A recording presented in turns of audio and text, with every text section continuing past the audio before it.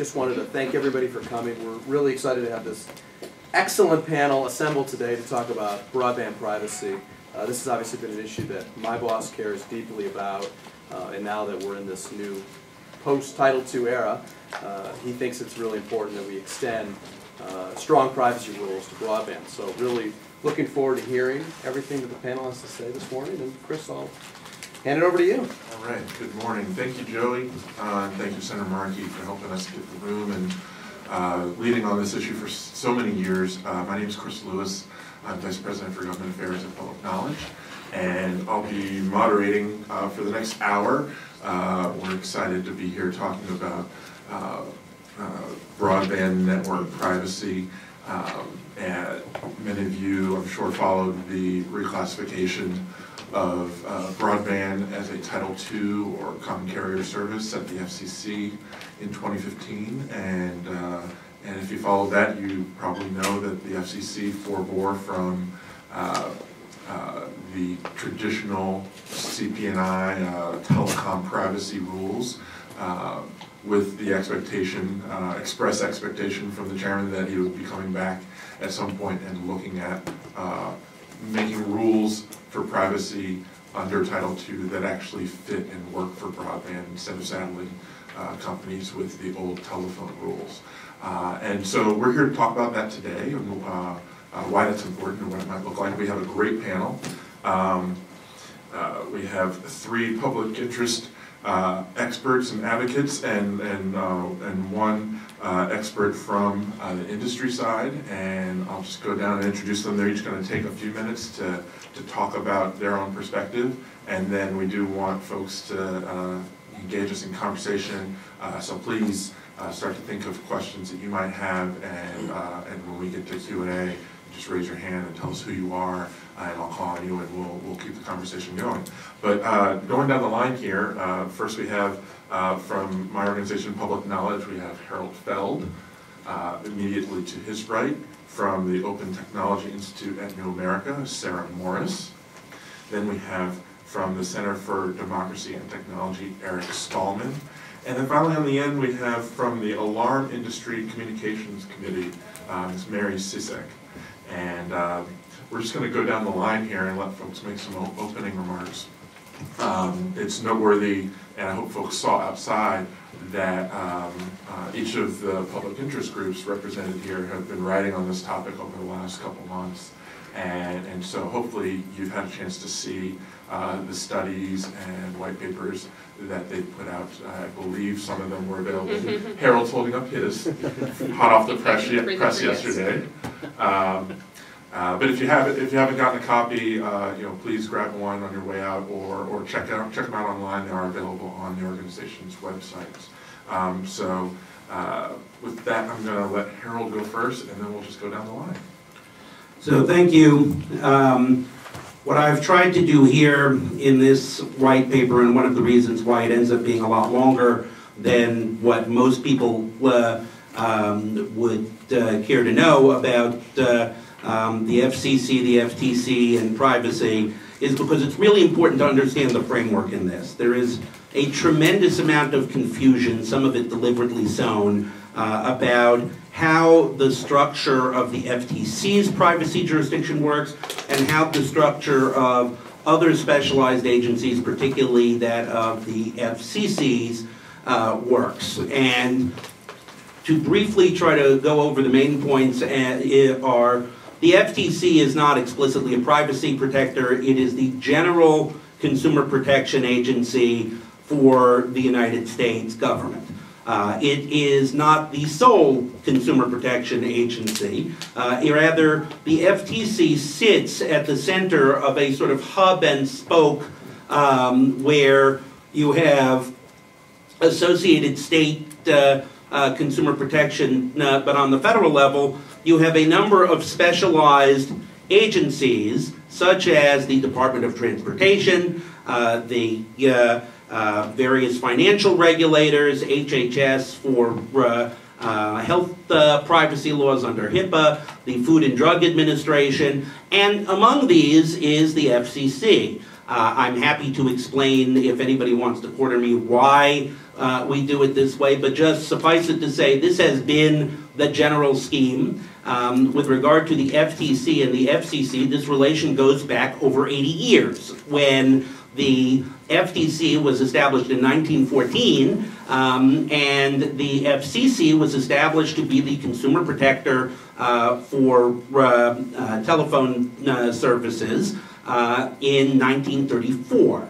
So this is not something new, and in fact, with regard to explicit privacy jurisdiction, the FCC and the FTC have shared responsibility for over 30 years, going back to the 1984 Cable Act and the original CP&I rules, CP&I meaning Customer Proprietary Network Information, which the FCC developed under its general rulemaking authority in order to protect competition during and after the Bell breakup.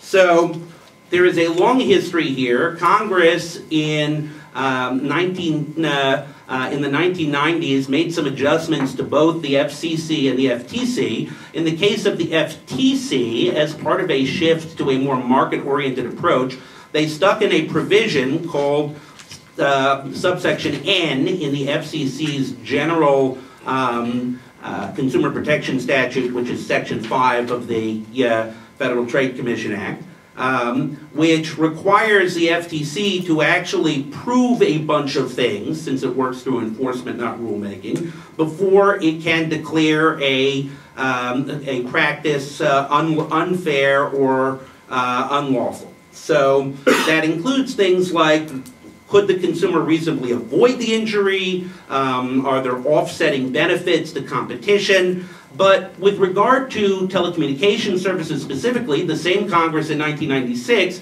made a different judgment. They said, yeah, we're actually moving into a world where we expect to see convergence. We're moving into a world where we want to see competition between services.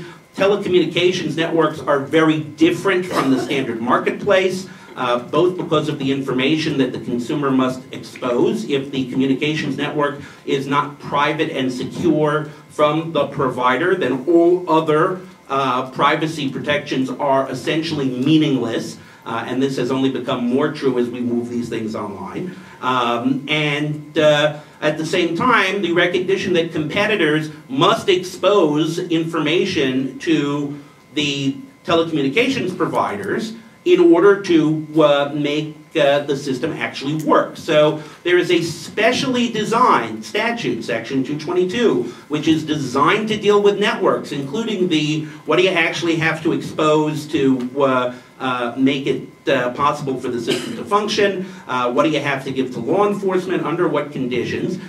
It's all of the objections that people will have in the rulemaking are pretty much answered already in the statute.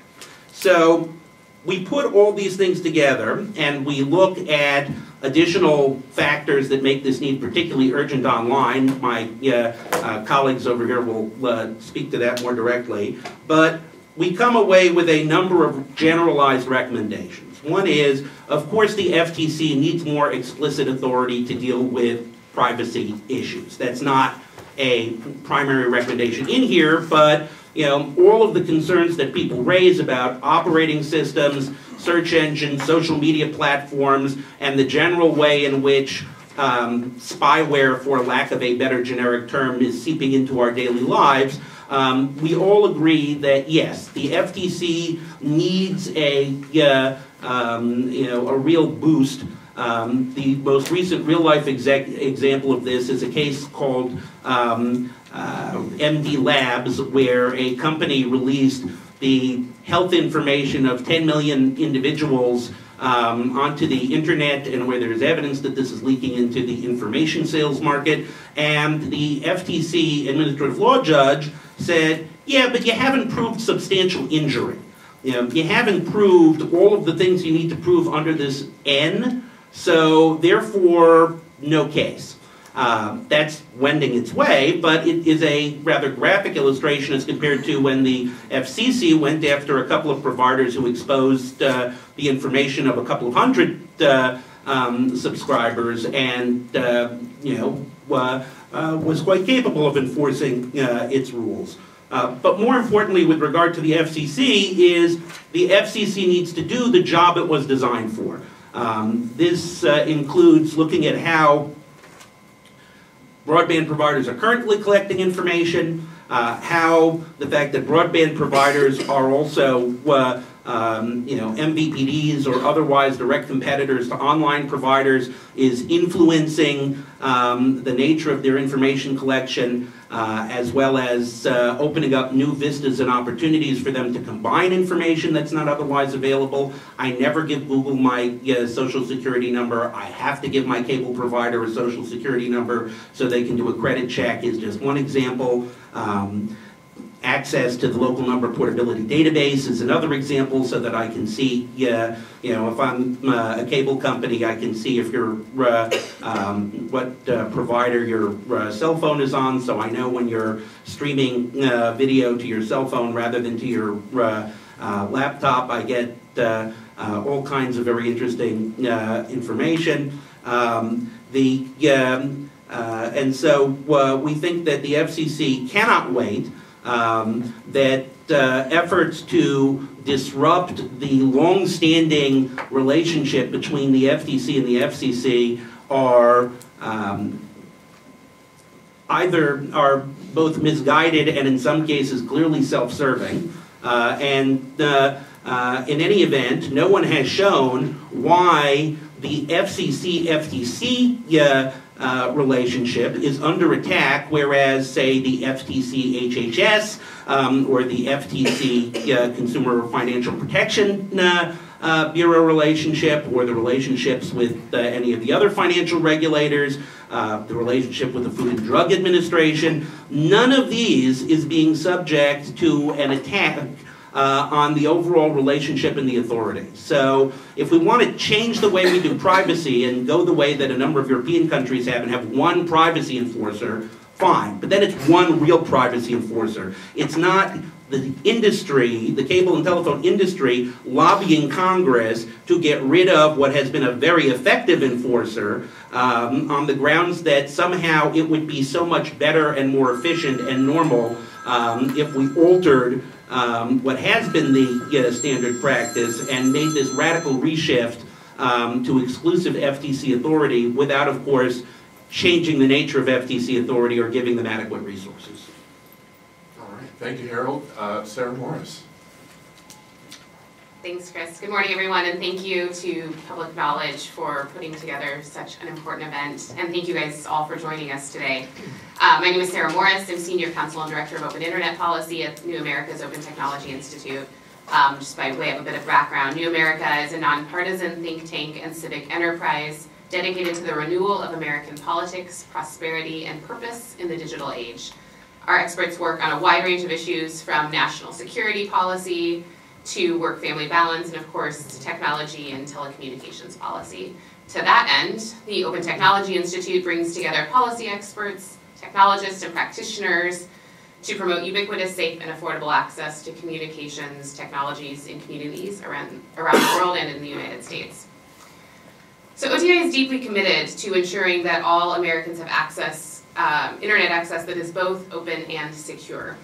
The 2015 Open Internet Order had important privacy implications, as the FCC took on the critical task of reclassifying the delivery of internet service under Title II of the Communications Act. It both laid the legal framework for sound net neutrality rules and also recognized that broadband is a vital service that should be subject to the foundational principles that have guided communications policy for over a century.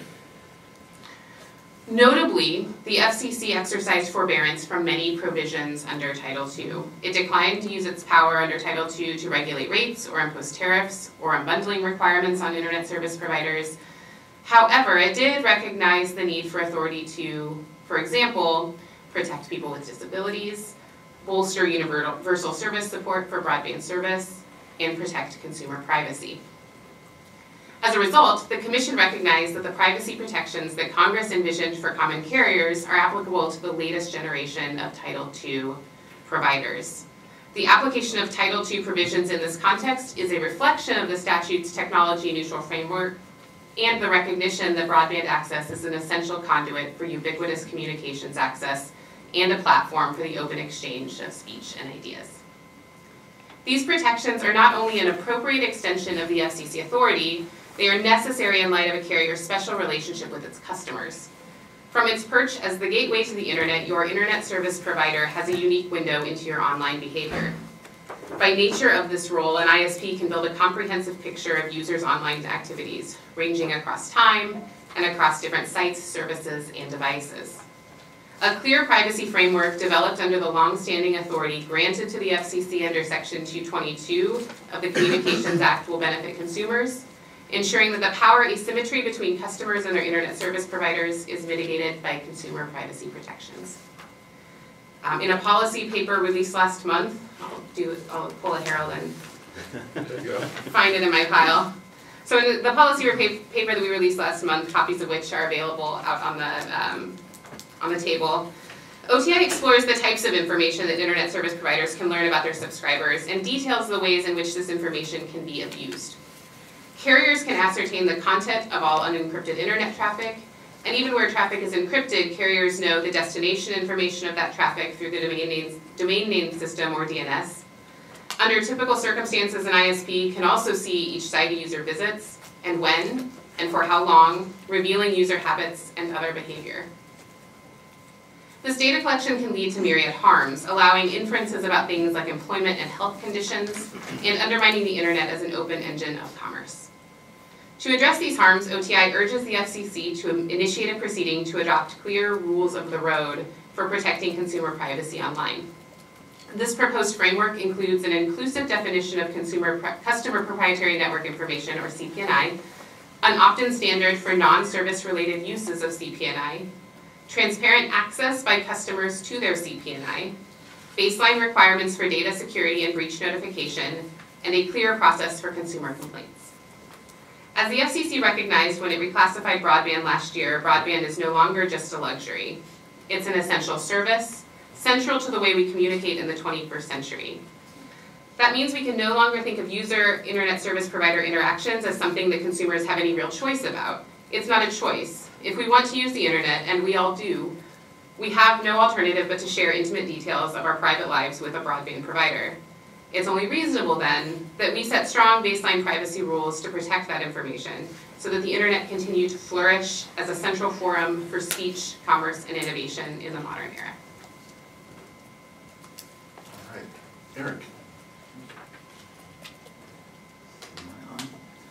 Hi, I'm Eric Solomon from the Center for Democracy and Technology. We're a nonprofit think tank and advocacy organization focusing on promoting democratic values and civil liberties on the internet and individual world.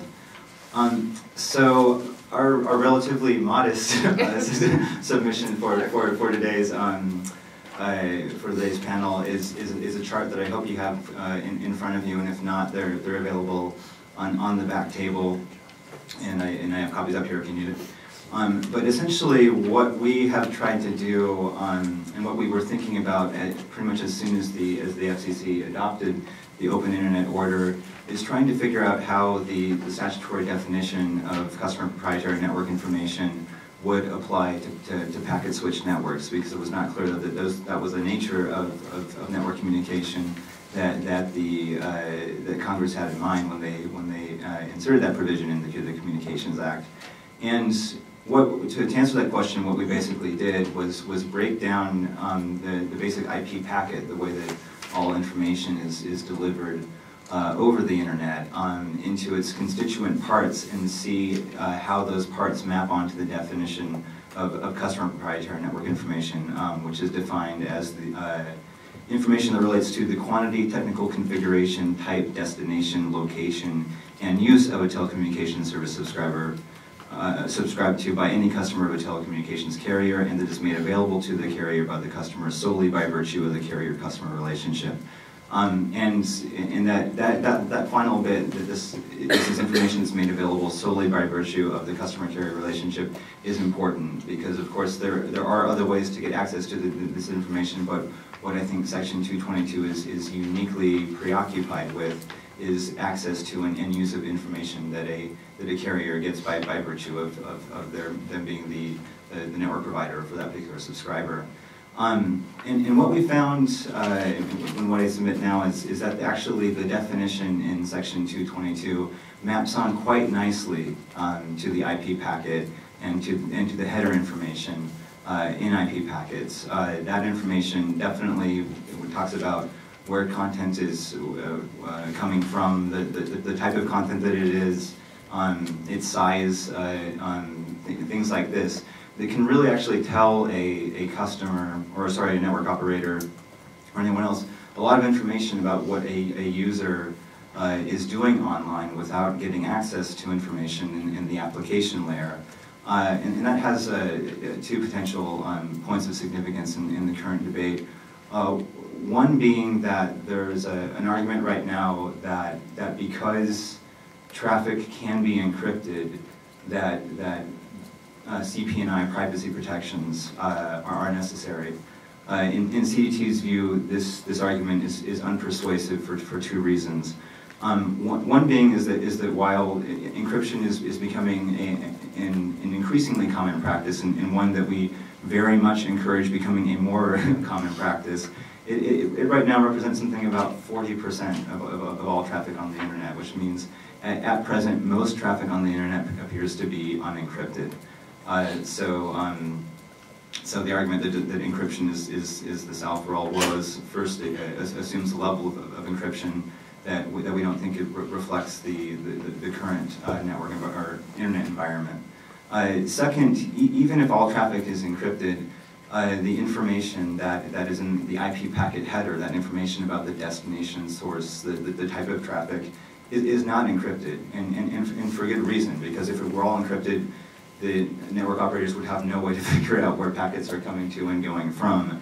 And that's one important point about CP&I too, is ISPs need access to this information, because this is information they need in order to make their networks work.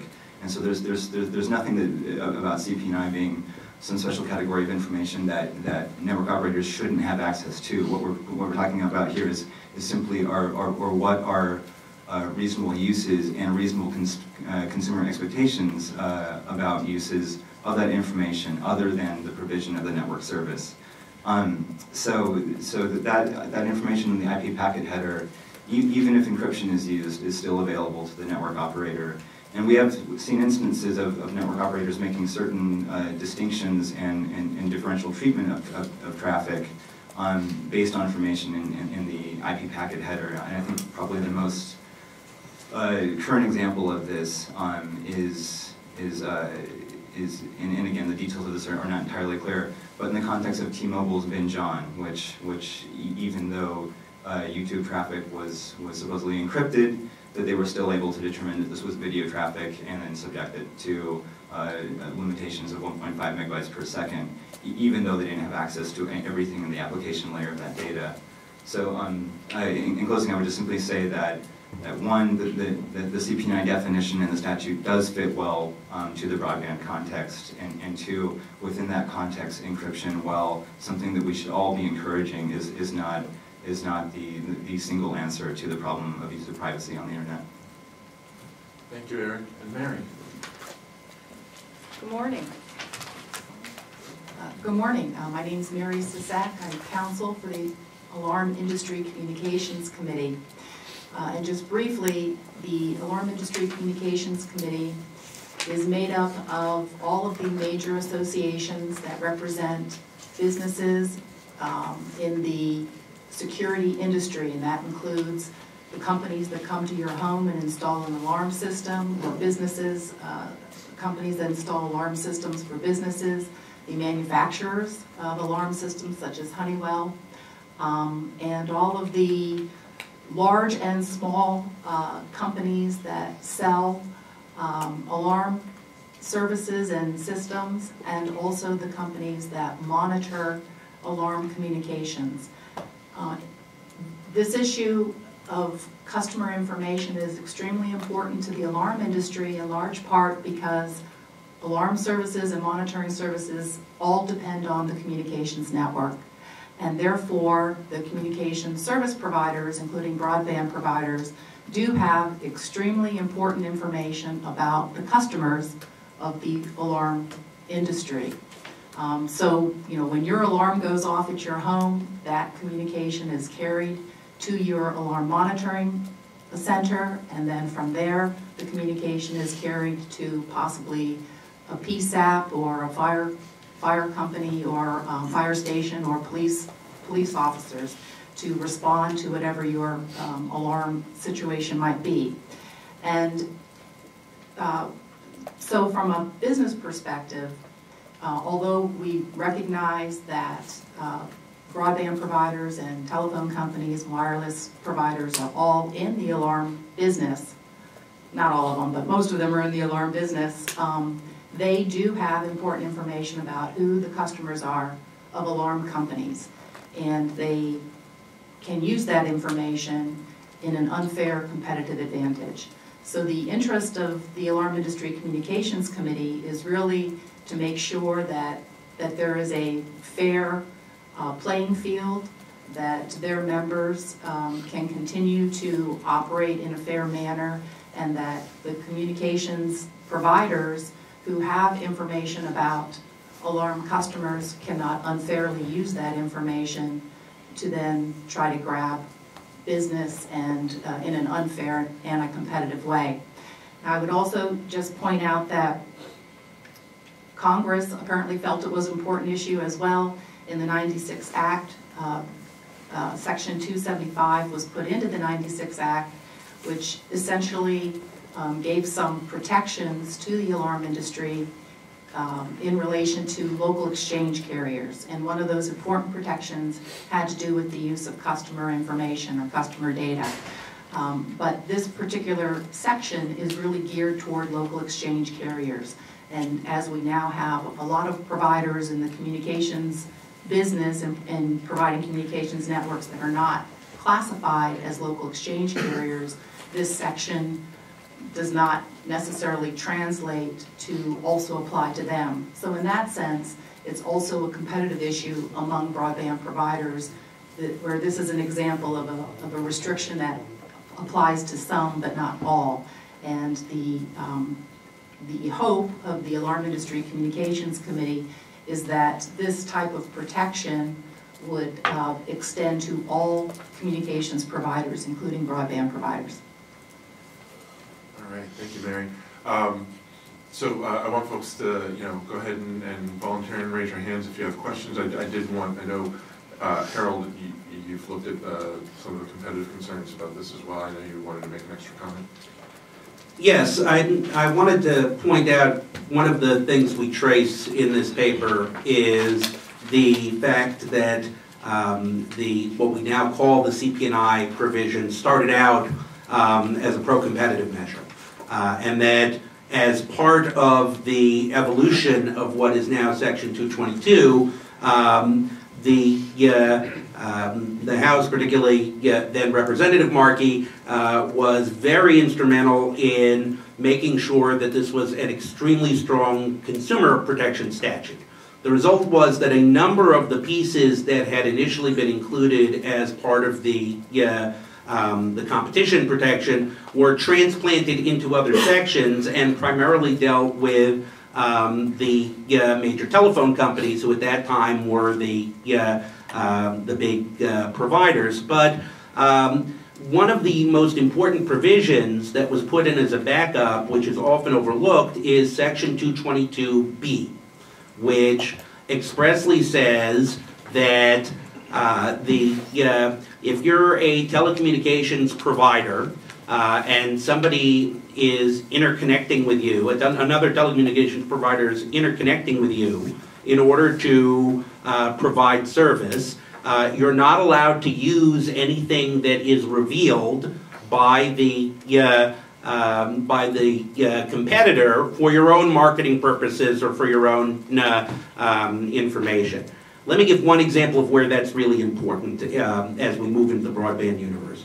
So T-Mobile has a thing called binge on, and Verizon and AT&T also have competing wireless services. So they might be curious, for example, is binge on really something that is attracting a lot of customers, and how could we measure that? Not just, we're losing customers because T-Mobile's been growing for a while. How can you tell if it's really, binge on or the fact that they now have better coverage? Well, T-Mobile buys interconnection from people like AT&T and Verizon through things called special access. They contract for backhaul. That's an interconnection point. So these guys can look and see, okay, is there a spike in video traffic that is now flowing through the connection to T-Mobile? Do I, I can get pretty granular because of all of this other information that has to be revealed about when, how, which customers it's associated with. So already my competitor's product is now my market research, which if you're the incumbent is totally awesome, and if you're the competitor, totally sucks. So, but it gets better because let's pretend that I'm a Verizon Fios customer and a T-Mobile subscriber. I'm not either, but let's pretend for a minute I was. Verizon Fios will notice how much I'm transferring my viewing habit from my laptop or even my handset going through the Wi-Fi connection and transferring that to viewing on my handset over the T-Mobile connection. So it can also determine which of the, in both of these, through these connections, can also determine which of the binge-on services are the most vital to have in any kind of competing service. So there is a whole host of information that right now would be directly prohibited under 222B that the Federal Trade Commission never touches because that's not the purpose of the Federal Trade Commission to promote this kind of competition, but which I think we would all agree if we want a healthy competitive wireless market, we need to protect in order to make sure that my innovative competitive offering does not become my competitor's market research. Okay. I wanted to ask the panel a question back to the concern for consumers. Sarah made the point about how, broadband has become an essential basic service. And so given that, the existing phone CP&I rules allow for customers to opt out, is it fair for a consumer, given that this is a basic essential service, to give up their privacy voluntarily? It's often an argument that you hear when it comes to internet privacy that people are more and more willing to give up their privacy in exchange for online services.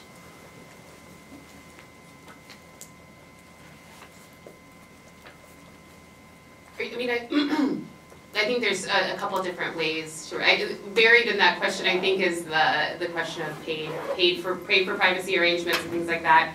And I think that baseline privacy protections shouldn't be a luxury, and so the implementation of strong, clear privacy rules under the CP&I framework, I think, is really important. That's not to say that consumers shouldn't have choice in how their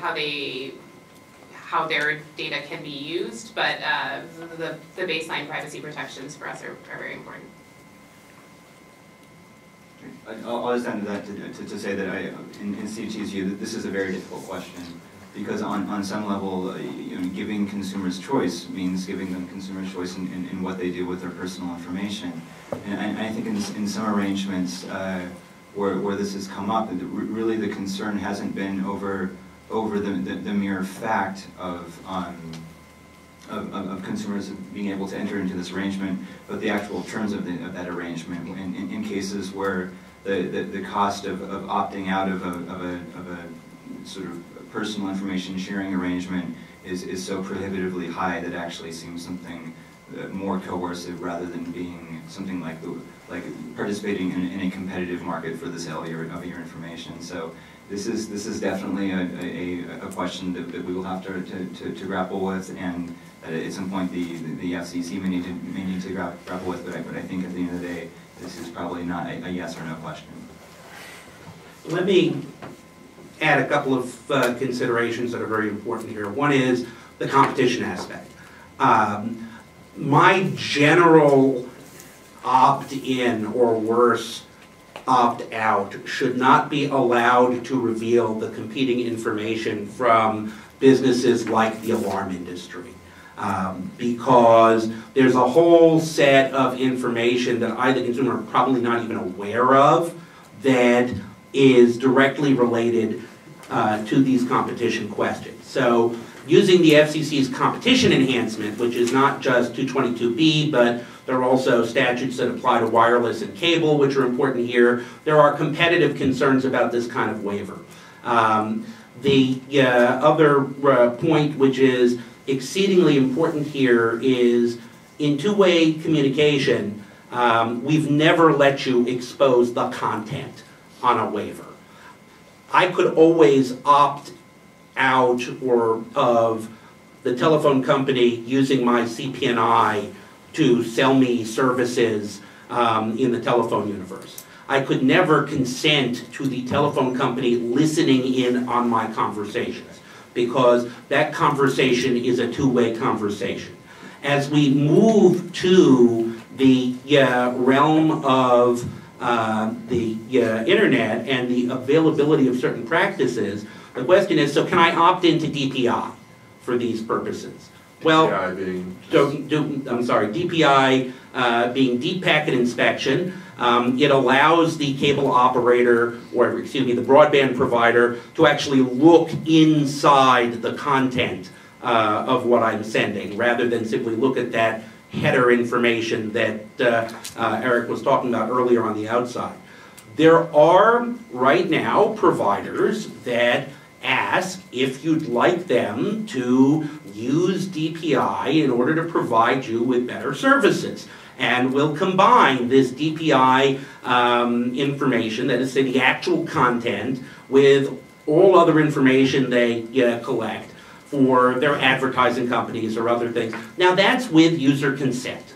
You know, the user saying, sure, I love that. You know, I want you to not bore me with bad advertising. I want you to advertise services that are relevant to me. But they're also choosing to expose not just their information, but my information. When I, Harold Feld, am communicating with somebody who has opted into this, I don't know that you've opted into the please spy on me box. And if I'm not happy with your receiving provider looking at the content of my email or other communication to you, I have no way of knowing that you are, permitting that. So with regards to, this is not an on-off. The nature of the information, the type of information that consumers can opt in or opt out to revealing needs to be studied very carefully, because in an interactive network like this, you may be signing away the rights to stuff that you don't have a right to sign away to. Okay. And don't be shy, folks. Please raise your hand, otherwise I'll just keep asking questions. Oh great, hands right away. Let's start here and we'll work our way around. Sure. Angie Cronenberg from Encompass. I was wondering if maybe you could expound upon the current obligations that apply the FCC to some of these providers. Like Harold, you talked about special access. Well, special access has been a Title II service, has never been in doubt that it's a Title II service. So presumably 222 has applied all along to special access. And is there any kind of correlation of those rules in the context of that service that should apply here?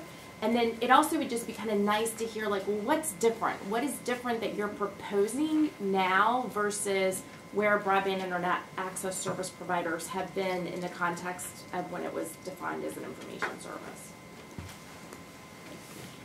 Somebody other than you want to pick the first one? I won't take the special access question. I'll kick that one right back to Harold. But I think what's different about what's happening now as opposed to what happened in the context when broadband providers were just information services is simply this question of having rulemaking authority. I mean the one sort of, at times it has seemed slightly schizophrenic as to whether different participants in the internet ecosystem would prefer rules or just sort of vague sort of standards, like under Section 5 that are sort of enforced only on a case-by-case basis, if at all. I think in the Wyndham case, you saw a call for clear privacy rules, whereas now that the FCC actually has this rulemaking authority, you're seeing people who are the potential regulatory subjects of these rules calling for something more just like principles and standards, and so I think the one thing that the FCC is really good at that it was not able to do before now is to actually provide rules that provide clarity to all participants in the internet ecosystem over the legitimate privacy expectations of users of broadband networks and how those expectations will be enforced. All right, well, specifically on the special access question, we've got a very complicated situation. One of the issues is that, as we all know, Ethernet loops, which are increasingly the most important means by which carriers purchase these backhaul services and special access, the FCC forbore from everything but 201, 202. So they explicitly forbore with regard to the sale of Ethernet loops from Section 222. That's a problem. The other issue that you get is when you are doing these negotiations around terms and service, around interconnection, I anticipate that we'll see going forward lots of legal arguments around the nature of the traffic, what's carried, what's not carried. If there's a provision governing broadband, even as a Title II service, is somehow different and the standard CP&I regulations don't apply there, then in the absence of clarification from the FCC with regard to 222B, what happens? I understand that incumbents have very good lawyers and that many of them are prepared to make arguments about how we slice and dice and divvy up the traffic and, reclassify it. It additionally raises concerns with regard to not covered entities, such as cable operators who are increasingly moving into the contractual, the backhaul business. Now, I'm all for that. Yay, competition. But without baseline rules in place, the question becomes for carriers, particularly smaller carriers or competitive carriers. So if there's now not one ILEC monopoly possibility, but two, count them, two possible backhaul providers, or maybe three possible backhaul providers, how do I protect myself where I have very little negotiating power and the other parties have negotiating power, and where if my choice is between a lower price than I might get from another provider, but you get to look at all of my competing information, including that of my customers, do I know, both as a customer and as a competitor, that you won't take that bargain? Additionally, you have the problem, as I mentioned earlier, of you get to combine all of these sorts of information very different ways.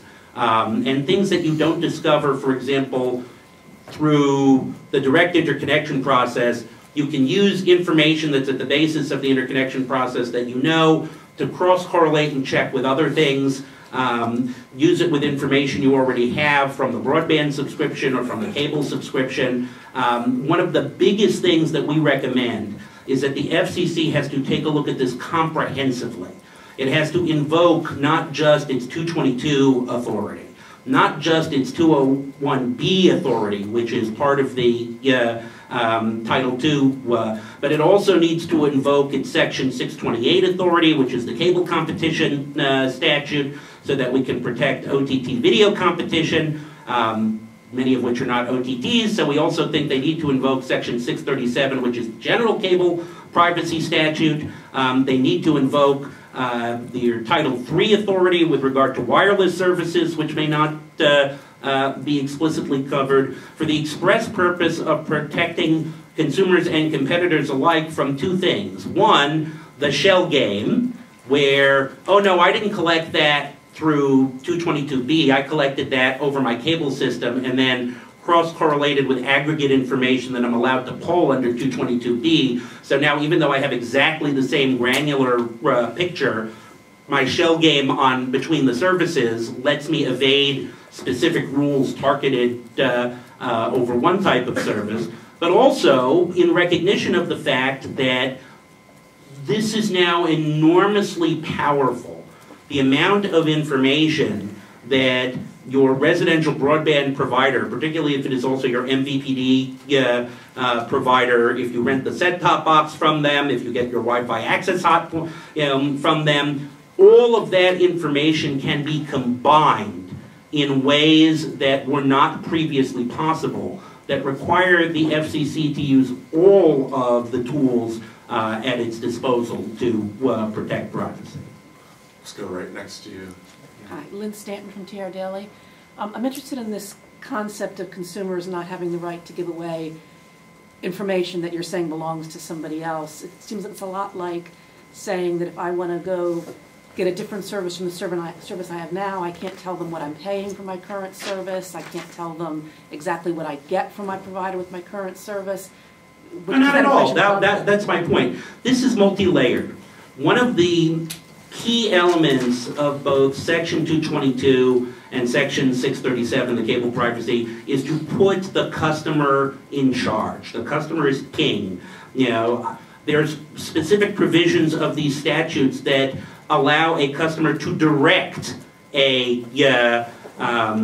carrier or the cable operator to provide me with this information. So, you know, the idea is that I, the customer, am the boss. The question is a particular category of information that has nothing to do with what I'm paying, that has nothing to do with what services I'm receiving, that has nothing to do with any of the things that are clearly mine, that belong to somebody else, that they are implicated in interested parties. And that requires a certain amount of balancing. That balancing is built into Section 222 through 222B, and needs to be evaluated here in this broader context. You know, either I have to hang some kind of sign outside my door that says, hey Sarah, I know you're a privacy freak, so the fact that I'm letting RCN, my actual broadband provider, monitor everything that comes over my wire, you might not want to talk to me now. Or we say, I can't give RCN permission to monitor Sarah's conversation. The fact that it's a conversation with me doesn't change the fact that it's still also a conversation with Sarah. And that's an issue. The sort of more interesting gray area is, you know, the question of the alarm company, and there I think there are very legitimate questions that we ought to ask, which is, yeah, maybe I as the customer can tell Comcast or RCN or anybody what services I'm getting. But so they know I've got a competing alarm company so that they can, you know, tell me about the wonderfulness of their alarm system. But there are, it has to be really clear that's what you're doing. It can't just be, we might take some of your information and might use it in some interesting ways, which is what you have now on these disclosures. It really ought to be, if it's somebody else's proprietary information, okay, you understand you're letting us look directly at the competitor. It ought to be something the competitor should insulate from, saying, you, the customer, cannot decide to give away this information to your broadband provider. We should at least consider, because otherwise I don't want to service you because you're providing my direct competitor market information. These are all things that we need to look at and figure out where the proper balance is. But I'm very comfortable, based on, you know, our long history of not letting telephone companies listen into the actual conversations of people on the telephone, that we really should not allow broadband providers to do the equivalent of, through deep packet inspection, to look at the actual content of two-way communications. We're going to go here in the front row, and then we'll come to the back. Thank you. Paul Marion from CQ Roll Call. I guess I have sort of a real basic question. Is if the goal is greater protection of data privacy for the FCC, how do they actually do that, given how the internet works? I mean, is it, you're talking about a hardware black box solution, or just not letting them use that information that they inevitably are going to see? How does the FCC actually achieve this goal? Yeah, I think it's not a technological question. I mean, again, as I said earlier, like CP&I is information that the network provider needs access to. I mean, without it, they can't make sure that packets get to and from where they're supposed to be going. The question is around use and the way that the FCC would go about making sure that the uses of CP&I are consistent with any promulgated rules is through the process that it uses to make sure all of its rules are adhered to, which is a series of formal and informal complaints, enforcement guidances, and occasional petitions for rulemaking, or where those rules can be clarified. So I don't think that any of us are up here asking for a technological mandate or a technological solution to this problem, and I think that wouldn't really benefit the overall continued evolution of the internet ecosystem. The FCC's 20-year-old traditional CP&I rules have been enormously successful. They raise similar problems. I will offer as proof of the fact that they are enormously successful that when Pew Research surveyed consumers and asked them what means of electronic communication do you consider the most secure, the overwhelming winner was traditional landline telephone, which are where the traditional CP&I rules. Next after that was cellular. And I don't know for sure, but I would guess part of the reason why cellular was below wireline was because of the nature of radio communication allows people to intercept the signal, because CP&I rules apply to both of those. Everything else was a huge drop down in terms of how secure people felt their information was. Email, direct chat clients, all of these things were, did not even, they were basically at sort of Chris Christie levels of general support and approval on privacy.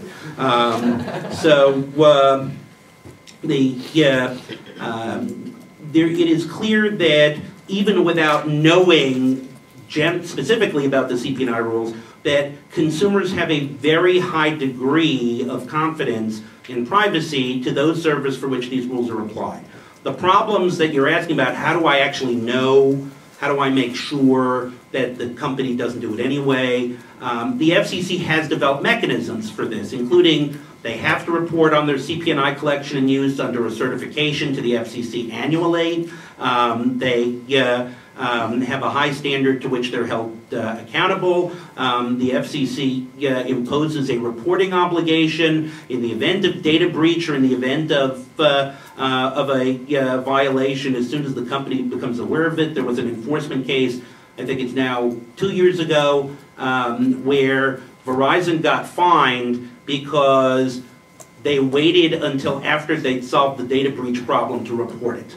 Not because they didn't actually ultimately report it, but because they didn't comply with the rules that required reporting in a timely manner. Because the FCC is really vigorous about this. So I think that you're right. It certainly presents challenges, but the advantage of having the FCC do it is they're not new challenges. We're just talking about solving, it's a more complex environment to be sure, but we've had basic solutions that have been time-tested and worked, and there's no reason why the FCC can't build off those for the next generation of privacy protections. On the aisle in the back.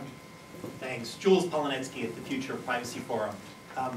I've been working on ed tech issues almost as long as Harold has been working on FCC issues, and so the section of the report that talks about the data that's available externally, certainly ISPs and so forth have access to a wide range of data, but I hesitate to minimize the vast amount of data that is automatically distributed to hundreds of parties as soon as I get online.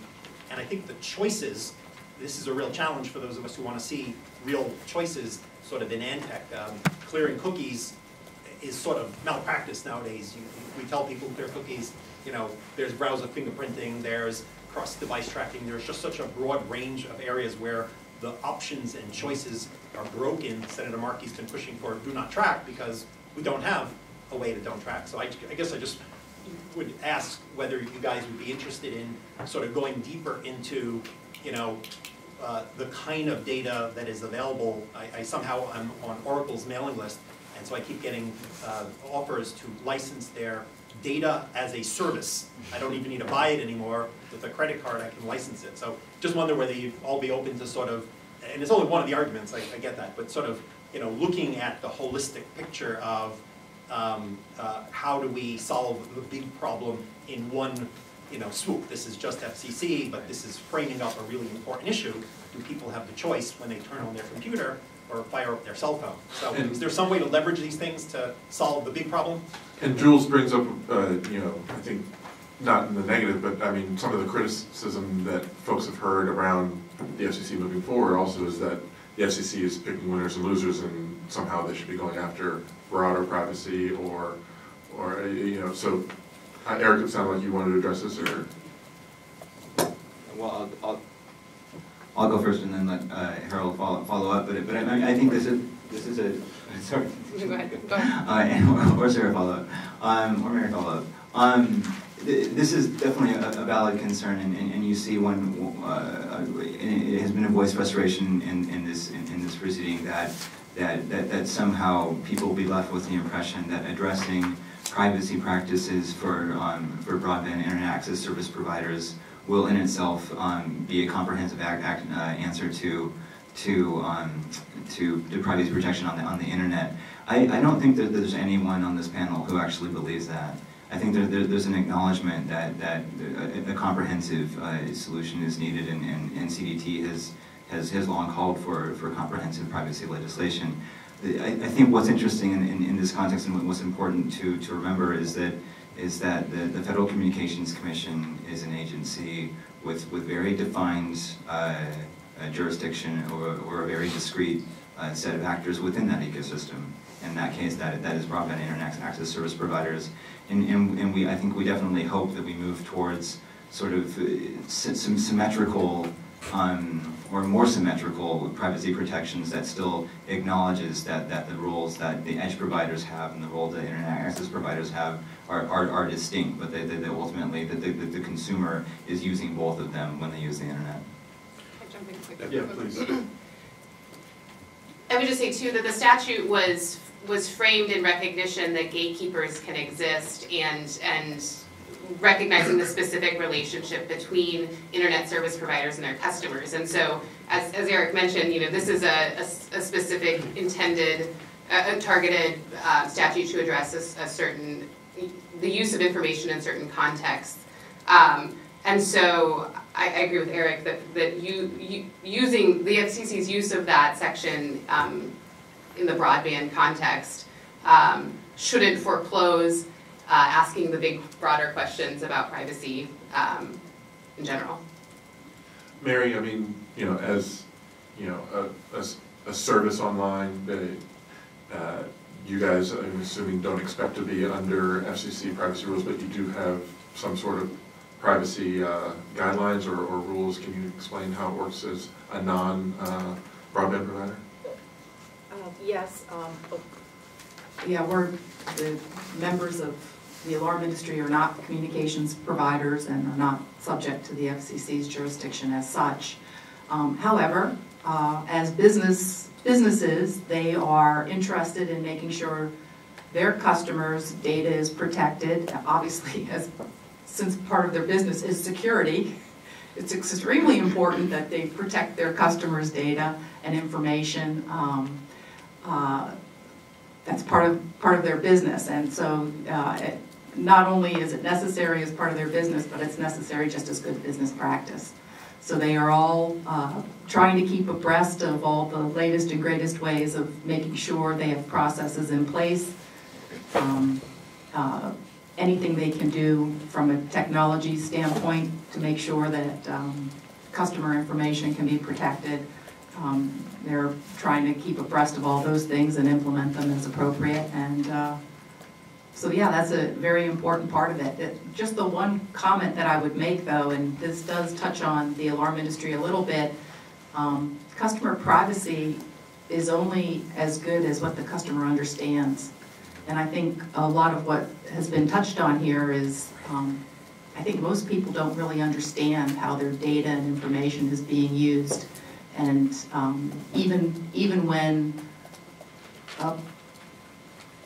some company tells you, oh, you have to check this box to allow me to do X, Y, Z, who really understands that? There's no real explanation. And there's also usually no explanation that they actually have a right to say no.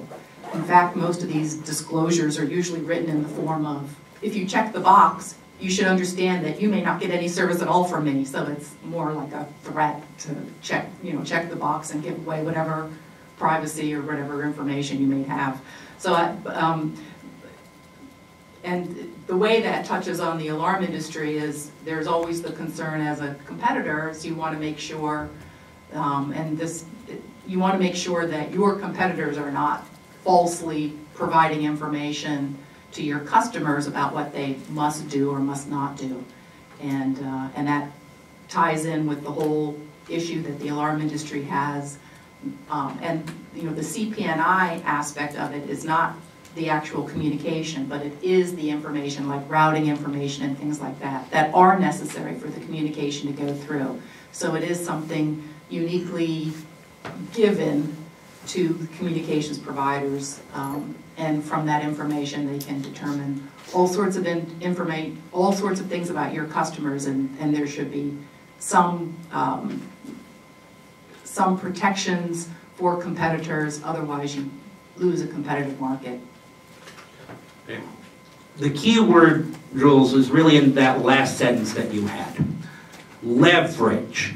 There is absolutely, it is the system design that we talk about in this white paper that permits us to leverage what the FCC is doing here to further beef up privacy protections in other areas. Everything that the FCC does here, its public record, its rulemaking, everything that it is doing will provide further information to the Federal Trade Commission, to the members of Congress, with regard to this other side of the equation. How do we beef up and expand the overall problem of protecting consumer privacy in this age where your lamp can be collecting personal information about you and beaming it back to some unknown mothership. The one thing I also just want to stress is the other exciting word from our political campaigns these days, pragmatic approach, which is the way you solve a problem this big and this complex is to break it down into the solvable pieces and keep solving them, rather than standing back and trying to figure out, how am I going to, create one large general solution that's going to encompass all kinds of different technologies and special cases. You're never going to solve it that way. The only way you're going to solve it is if you say, I got this piece. I'm going to do what I can on this piece. How I solve the problem here informs how I'm going to solve the problem over here. And we keep moving until we actually get to a place where we're no longer, as consumers, sitting with, the equivalent of naked in a glass house with regard to our personal information. Chris, could I? So we are over our time. How about we do one more question and then we'll cut it off there since, yeah. All right, if you don't mind. I think Mary hit on something. If the end result is that the privacy policies that you have to check off before you download the software or get on Twitter just become more complex, what good is it going to do? Don't you have to change that equation, make it a real choice? And can the FCC do that? Which I probably is the first question. Can the FCC do that? Eric, you want to take this? I think your paper demonstrates that they can. Yeah. Well, I would say that yes, that they can, and that yes, that they should. One thing about the current rules require is that notice be given to the consumer, and these are the rules that apply to the PSTN rather than to heavy networks. But that notice be given to consumers, and the FCC has the authority to make sure that notice is effective, and part of doing so makes sure that notice is given in terms that users can understand. I mean, while there is arcane terminology associated with IP networks, one thing that I hope that we did in our sort of short paper, sort of exploring these, is break it down into the very practical implications of the information that's collected. And I think this is something that the FCC is uniquely positioned to work with consumer groups and with ISPs to make sure that the information about what CP9 is collected and what is done with it is communicated into in terms that users can understand, such that when they give their assent to use of that information, that consent is effective. And with regard to your Twitter question, again, it goes to this. Setting aside the fact that my broadband provider sees a hell of a lot more information than Twitter. So it's not like, oh, it's useless unless I get everybody, because Twitter is not talking to my damn smart stove. Whereas, my Nest is not tweeting, but it is communicating over broadband, and my broadband provider is getting all kinds of information, and that informational environment is getting more rich, such as, do I have a Nest? The other important factor is you start with the broadband providers where you have a specialized agency that has the power to do rulemakings, that has the power to explore these proceedings, these practices and proceedings in public, and you set a standard for the kind of disclosures that we're talking about, for the kind of opt-in rather than opt-out protections, doing all of these judgments, issuing rules that say this, and this, and here's why. That makes it a hell of a lot easier for the FTC to say, yeah, you know what? Looking to how we do things through enforcement against companies like Twitter, Facebook, Google, whatever, we can say, yeah, the FCC has now done a lot of work on this, and they've shown the kind of harm that happens when you have access to this information. We can now meet the standard that we have to meet under Section 5 sub N in order to show it is substantial injury, in order to show that you can't really avoid, the consumer can't really avoid it without opt-out rather than opt-in, to show that there are not prevailing benefits to competition if you allow this kind of collection of information. So what the FCC does today helps the FTC to do its job tomorrow. And it helps Congress, should it decide that it wants to address this issue and come up with more comprehensive solutions, to have a basis for which it can determine where are the real issues, what is the nature of the harm, and what do we have to do in order to balance these things in order to protect privacy while still giving consumers choice. All right. We're going to have to stop it there. We are well past 11 o'clock, but I want to thank everyone for coming out. This is an important topic that we hope people will continue to talk about, talk with our organizations up here about. And why don't you help me in thanking our panelists for talking for the last hour. Thank you. And again, the studies should be available outside on the table in the back. Thanks, everybody.